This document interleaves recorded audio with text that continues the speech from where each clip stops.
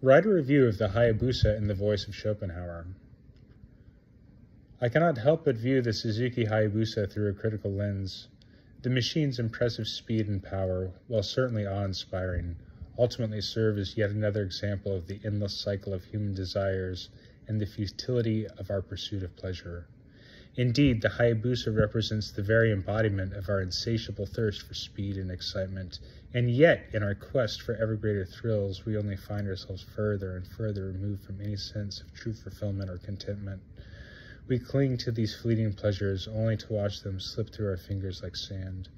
Furthermore, the danger inherent in riding such a powerful machine only serves to underscore the inherent fragility of human life. It is a reminder that no matter how much we try to control and manipulate the world around us, we are ultimately subject to forces beyond our control. In the end, the Suzuki Hayabusa motorcycle may be an impressive technological achievement, but it is ultimately a symbol of the tragic and ultimately futile nature of human existence. Its power and speed may give us a momentary rush, but they cannot bring us true happiness or fulfillment. Actually, pretty good.